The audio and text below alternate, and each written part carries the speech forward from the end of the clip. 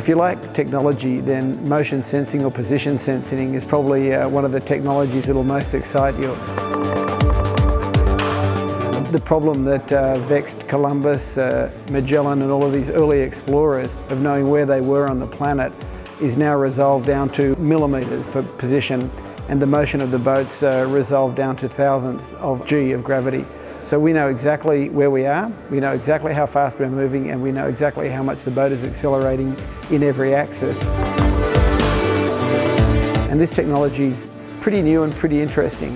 If you just take a fibre optic gyro compass, it's got a lot of coils of fibre optic string inside it. Lasers fire a beam of light in either direction on each of these strings.